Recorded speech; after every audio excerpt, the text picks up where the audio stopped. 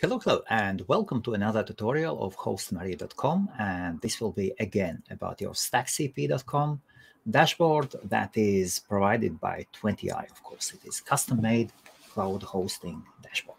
So the issue sometimes is following. Let me describe the problem. And hello again. So a person decides to use our platform, and the first things first. You need to change the name servers. You need to change the name servers for your domain name, and the name servers will point to our servers, and then the whole internet will know where the files and the databases of your website are located. But the issue here is that the whole process of domain name changing, of name server updates, can take up to 48 hours. In the really worst cases, there are some bad cases, and then you have to wait up to 48 hours. Usually it takes 4 to 6 hours, and in most cases, and then the name servers have changed globally. So that is the process you have to wait. But as all the people, we are imperfect, and we always want to do everything faster, quicker, and we initiate name server change, and then we'll start doing our installations, WordPress installations on the domain name. We can see that the installation goes through, and we think, well, why not? Everything seems to be fine. And then once we go to our domain, we can see the URL is strange. There is some staging, something, God knows, and nobody understands what is going on. So you have triggered activation of temporary address, and today I'll be explaining what is it. I'll try to do it very shortly. What is it? Where you can see it? Why is it helpful? And well, I'll show how to sort it out. And of course, for most people, as most people use WordPress, I'll show how to sort it out for WordPress. So let us go on and change the view like this. So as I have showed before, we have created a custom account for where the primary domain is domain5.net. It is not our domain name. We do not own it. We do not know who owns it, but it is created just for demo purposes. So, and up here you can see there is temporary address. And the temporary address is yes. So the temporary address will allow you to work on the website before you have changed the name servers. So you can create a website, then you can do changes in. I will show these where these changes have to be done. You'll do you'll edit just 2 lines, and that's it. And you can change the name servers, edit those 2 lines, and that's it. Your new website will be live. So let us do it as it is. And so quick background. Let's check the domains. What do we have here? So we can see that we have the domain7.net is the primary domain. Oh no, it was so domain5.net. Domain5.net is primary domain, and all the files should be in public HTML. Great. Let us go back and let us just install WordPress. So I'll be showing as a real life situation what happens. So WordPress.com, you would go to WordPress.com to one-click installs. We have 70+ WordPress installs. Up here, you would choose the domain name. So our primary domain we decided to work with is domain5.net. In directory, you do not have to do anything, just install. Now it will take time.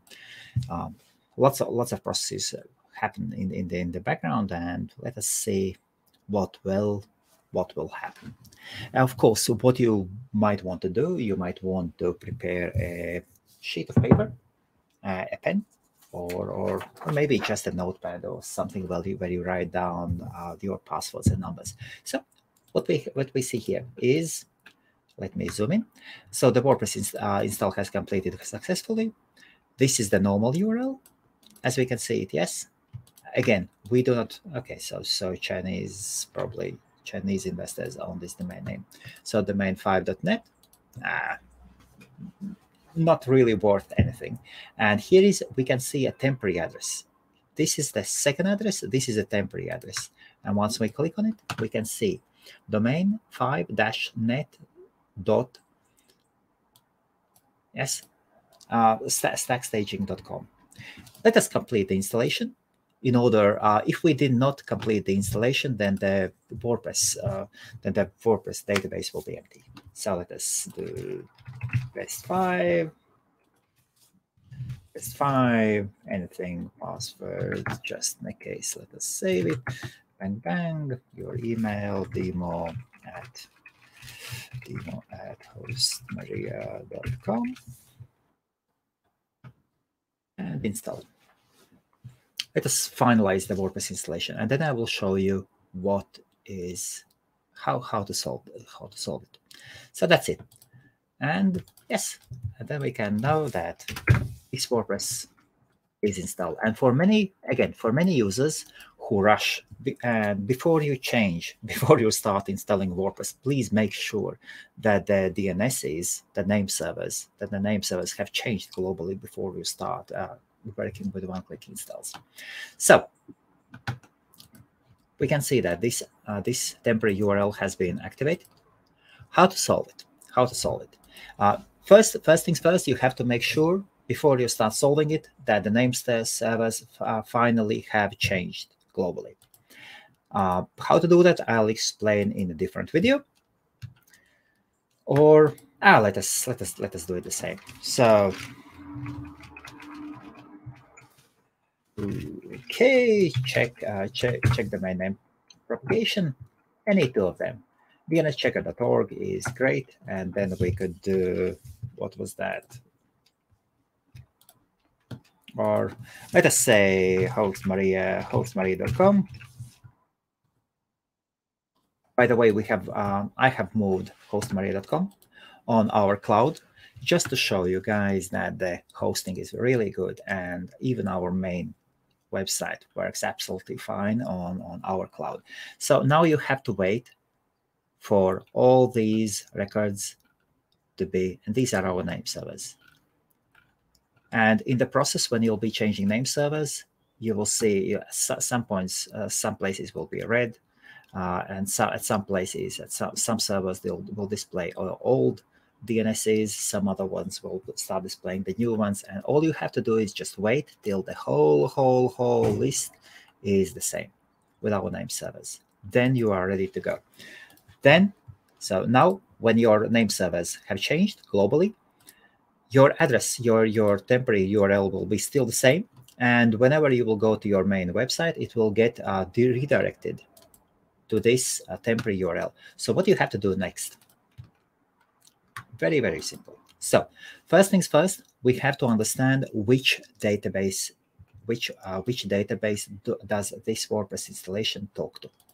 So what we do, we go to File Manager. Then we have to go to public HTML. In this case, as the primary domain name is in public HTML, then we would go to WP config. So WordPress config. All the WordPress configuration files are here. And now we have to find the name of the database. So here's the database name.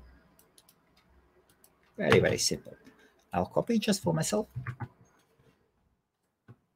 So this is the WordPress database name. We have to remember it. Okay, let us close it down. Go back home.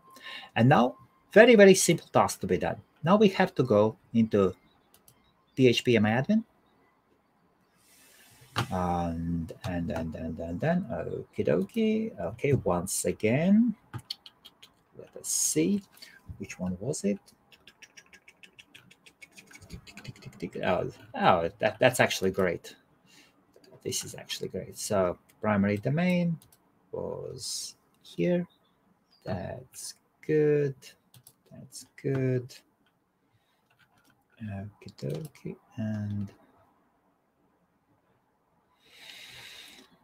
And once again, public HTML, WP config, code editor, and we have X. This is our host name. This is our host name. That's good. That's good. So once again, now we know the host name. Usually the host name will be the same for most of your installations. Tick, tick, tick. Okay, phpmyadmin. So we can see this is our hostname. As the whole hosting we offer is cloud hosting. It is shared cloud hosting. So the cloud is created within one data center. And therefore, the database is one database will be the one host name for one database might be shared DDBX. Then for some other will be T. For some others will be there, here, there. So we know that we have to go log in here. Very simple. Here is our WordPress installation. And in some cases, you might see more, as you might have, like, let us say 5, 10, 50 sites, then you will have more databases here. And now it is very simple. You just have to go and find the database that says options. In some cases, it might be WP options. There might be some letters. Just look for options. Click on it. And up here, just have a look. Here is the URL. And again, before you edit these ones, please make sure that your name servers can change globally.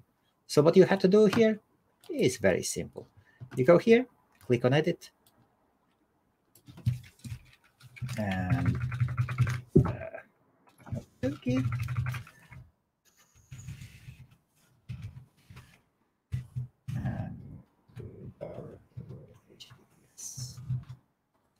First, site URL, go, update it, and the second one, edit, and again, hit that one, go.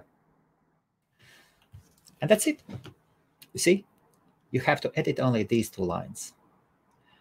After that, just go to your